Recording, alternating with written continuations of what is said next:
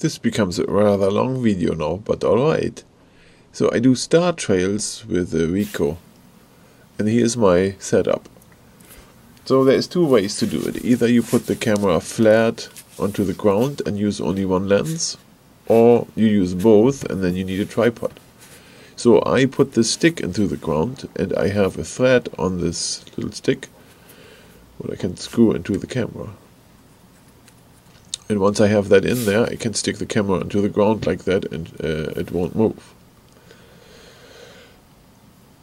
If I do this for 6 hours, I need power for the camera. So I use this little USB cable and an iPhone charger to supply power to the camera, and then I run this cord through my backyard so I have power the whole time. Plug this in here. The USB port, turn the camera on, it's charging now,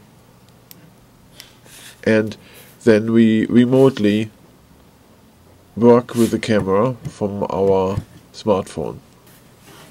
And that is the next step I show. So once this is in the yard like this, then we can go inside the house. We don't have to sit outside in the cold to remotely use the camera. Good. So first we make sure that we are logged into the same network of the camera. Here, as we can see, I am. There is my wireless connection to the camera. Alright, so next step is to open the camera app. There we go. Go into the camera itself to see what photos are on there already. We are looking at transfer at all pictures on the camera, and I'm going to delete those. So you push the select in the right corner here, then click on every single picture you don't like anymore and hit the delete button, and this thing cleans out the camera. So the camera is empty, what is a good thing. And then we need to find out the settings for the camera. Okay, so I had, there we crash. We try again. Can't have everything. So where is it? Here. Okay, much better. Now, usually the camera sits in auto mode, but we want everything manual. Okay, so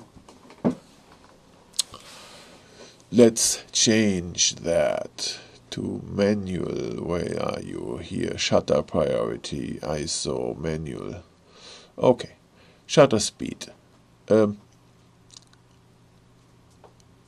Let's do the white balance first. So I go to outdoors white balance usually, where the little sun is, the second one, this one. Then the ISO, you can do 200, 100, whatever.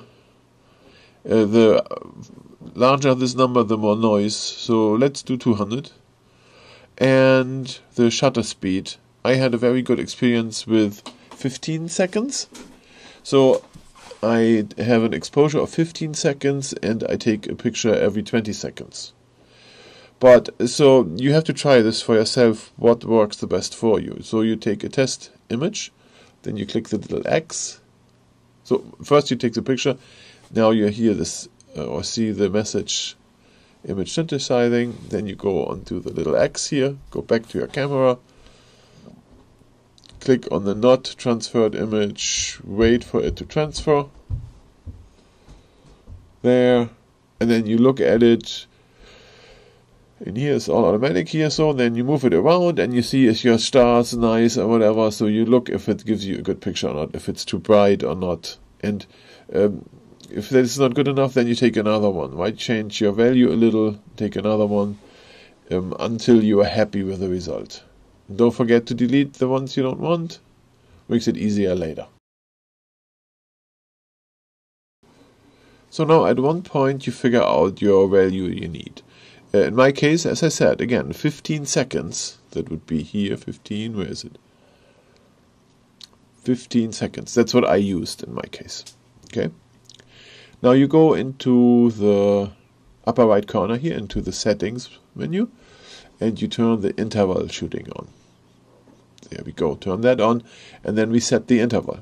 So in my case, because I have 15 seconds, I can do every 20 seconds. If you have 30 seconds, then maybe every 35 seconds you take a picture. There is a number of total shots where you can set a number. I would not do that because you are limited, as you can see here, to 200, and that may not be enough. So you go to not specified, and then it can do the maximal number possible, how much memory you have. 1618 shots in this case, right? So when you're done, then you click on here to take the picture, and then this thing is in its mode, right? So it's doing this now the whole time until the memory is full, or until you push that button again there in the middle. And once it's done, we copy the pictures to our computer and work on there. Good, so after a whole night of picture taking, next morning then, we take the pictures from the camera and put it into a folder.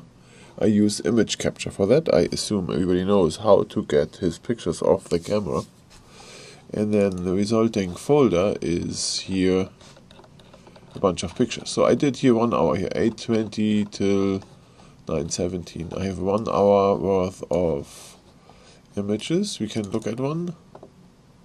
Comes out of the camera. Here's my backyard and some stars up here, okay? I have to mention that I have a broken lens. You see here this area. There's like a weird dot. That's where the camera fell onto the lens. That's not too good, but what can we do? Now, StarStaX app. That's the app I use to make a nice picture. Let's select all the pictures I have in here and drag this into the software. I have 173 pictures, right?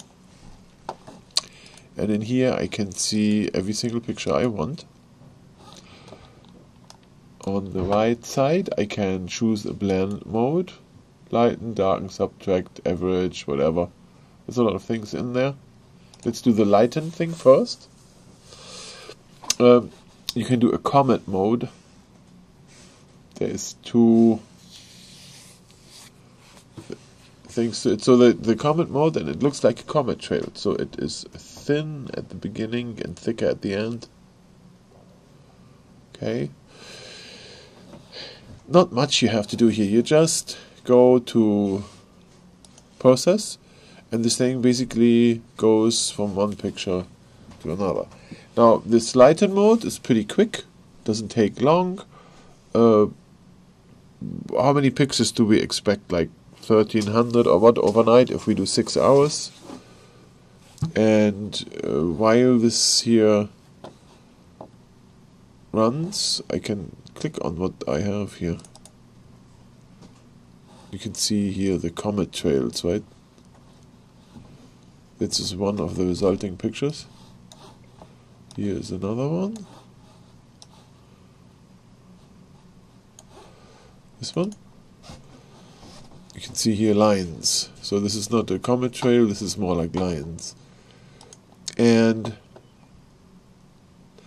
as we know, when we use the RICOH camera, so we have basically 2 lenses, one doing the lower part, one the upper part, or the camera is sitting upright, then left half, right half.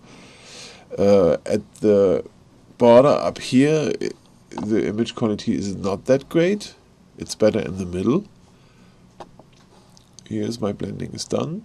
And when I'm done with blending, then I can here say save, and save this thing, for example, on the desktop. Okay, here, desktop.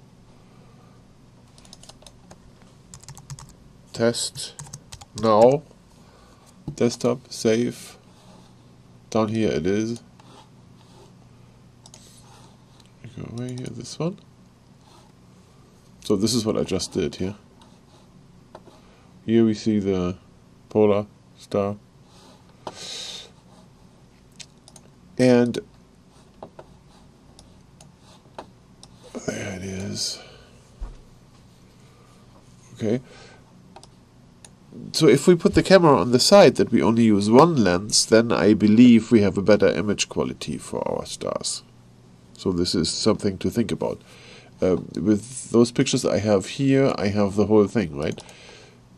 Everything. So let's open the Theta app. And if I now drag this test now picture in here, then I can see basically how this in 3D looks like. See? We can move around and I see the ground. That's all good and fine. With only one lens, I would only have half of this, right? But I can see the stars here. See that? Nice.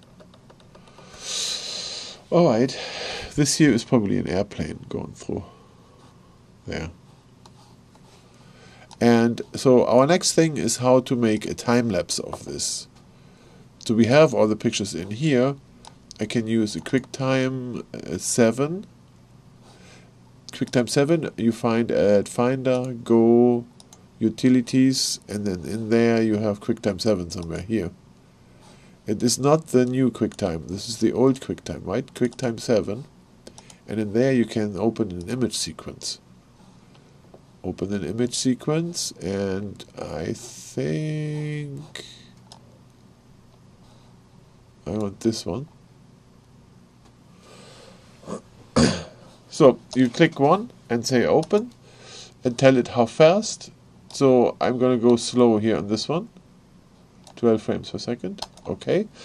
And then you get an extremely large video. View half the size. It's still too big. Fit to screen. So you get a very large video because this image is so big. And then you can play this and you can see how the stars go in time lapse. There you saw how the airplane went through here. There. See that? So something flew through here. There. And this then you can save as whatever. Export here, save as video, and then reuse this.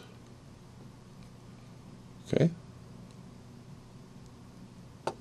So you have a time-lapse video and you have a single thing here.